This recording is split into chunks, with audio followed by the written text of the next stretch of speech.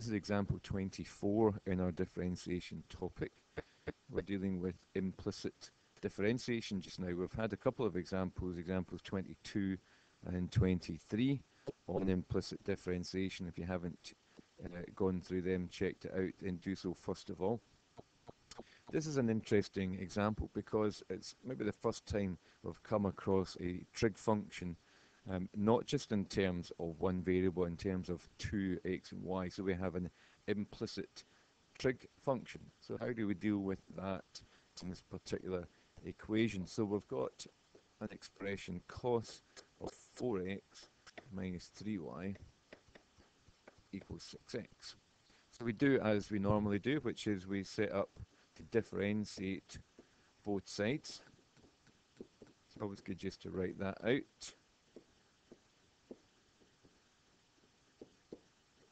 To remind us that we are differentiating in terms of only x.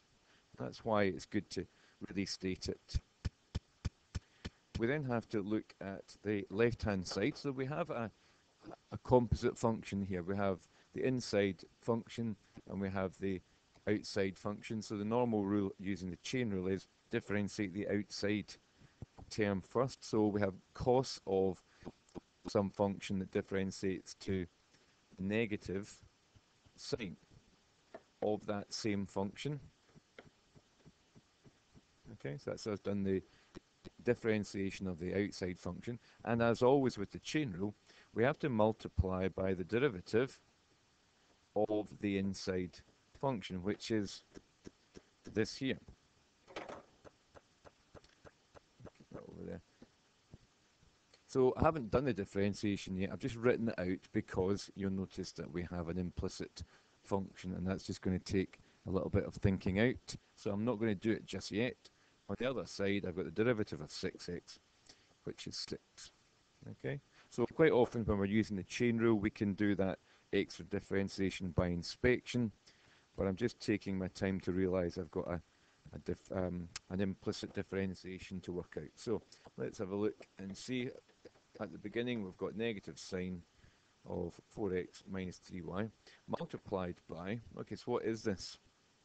If we differentiate 4x minus 3y, 4x with respect to x, the derivative is just 4. And then we've got negative 3y. Differentiating in terms of x becomes negative 3.